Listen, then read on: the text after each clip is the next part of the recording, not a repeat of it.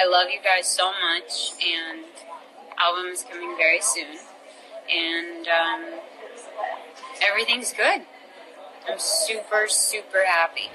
That was Selena Gomez earlier this year, teasing her new album.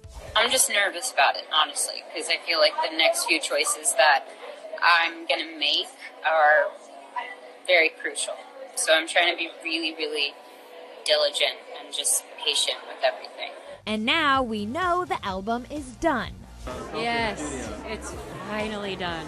And how's this for good news? Source tells ET she plans to release it sometime this year, and it's going to be super personal. Quote, Selena has gone through a lot over the years and is ready to share it with the world.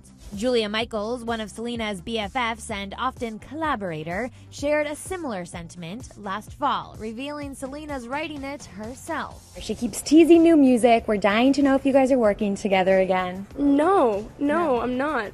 She's amazing. I think she wants to do her own thing and have her own words and her own expressions, and I think that's amazing. I want her to flourish.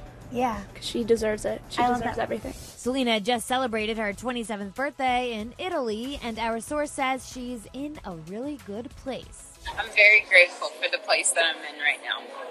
So, I love you all. It's been a while since we've heard solo music from Selena. Her last hits were collabs. I Can't Get Enough. Yeah, I can't get enough.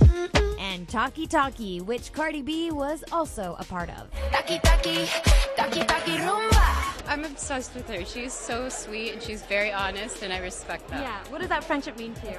It's great because I felt like when we got to work on the video, we were able to be there for a while, and there was no pressure. Everything was super laid back. I just think she's hilarious, and she brings a fiery and energy into anything. All we know is we can't wait. I'm very lucky. I'm grateful. So.